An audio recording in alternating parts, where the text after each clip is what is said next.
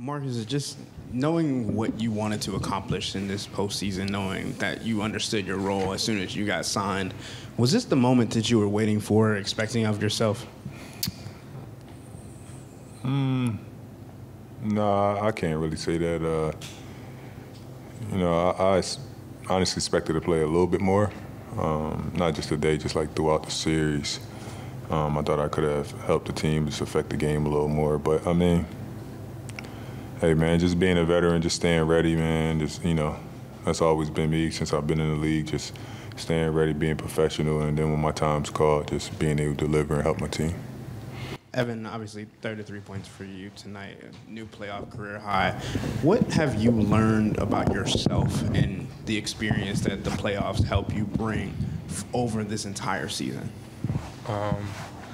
I just got to stay in attack mode throughout the entire games. No matter what's going on, I feel like it just helps our team a lot. And I feel like once I get to my spots, just elevate, raise up. I feel like my teammates have done a good job of instilling that confidence. Definitely him right here. Been talking to me throughout the games and throughout the season, just helped me just build that confidence to just keep attacking and keep attacking. And I feel like today I did a good job of that. Evan, I know probably the last thing you're thinking about is next year, but the way you performed against Boston, especially the way you capped it off here, is that something that you can really take into the summer and build on moving forward? Yeah, for sure. The series, definitely going to remember it. It stings a little bit for sure, but also takes the pros to it and how I played throughout the series, and try to take that into next season and just build on my game as well and come back just even better. Hey, Marcus and Evan, this is for both of you. Now that it's all over and you've seen what Boston has, what do you think of their title chances, and do you think they have what it takes to win it all? Yeah, they're a great team. They got a lot of different players that can create a lot of different scenarios for them. They know how to create mismatches and attack them, so they're a great team, and it's going to be great to see them and see how far they go. Yeah, definitely. Obviously, being a part of a couple years back, being a part of this team with a lot of the guys that's actually here now. Yeah, man, I think that they got some great players over there, man. They got some dogs. I think that they definitely suited to make a good run. They get big fella back, and I think it'd definitely be a problem. And then just as a quick follow-up, Marcus, you go back with Tatum a bit. How have you seen his game evolve this year? I think just the past years, I think it's just more than this year. He's been like super aggressive. He's being a leader. It's just good to watch him grow, man. Like just having a relationship with him when he came in as a rookie, and just seeing how quickly things change. And it's crazy that big fella. He reminds me of him a lot. Like just seeing him grow, and I've been a big fan of Ev.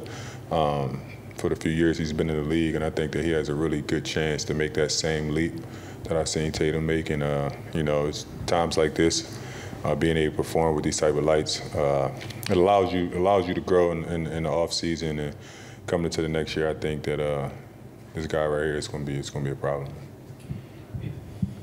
Evan, just knowing that Jarrett's been out for a while now in this entire series, how has your comfortability grown as the starting center in a position that you hadn't really played a whole lot? It's grown a lot. It's a little bit different than the four. A little more actions you're in and involved in, and as I got more and more reps, I just grew real comfortable with it.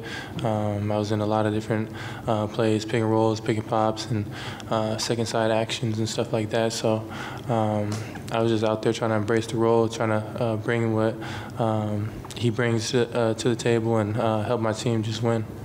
Marcus, you touched on it, how good Evan has become and how much his ceiling is higher as it already is. What makes you think, what skill sets does he have that can take him to the next level, and also just being around him and how you've been able to instill that in him? It's the versatility,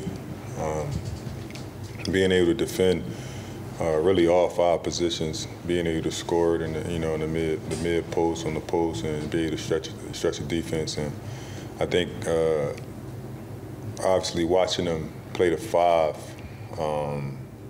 like I really liked him at the 5. I think that, it showed his entire game, being able to get it off the glass, push it, set the pick and roll, ISO from the top.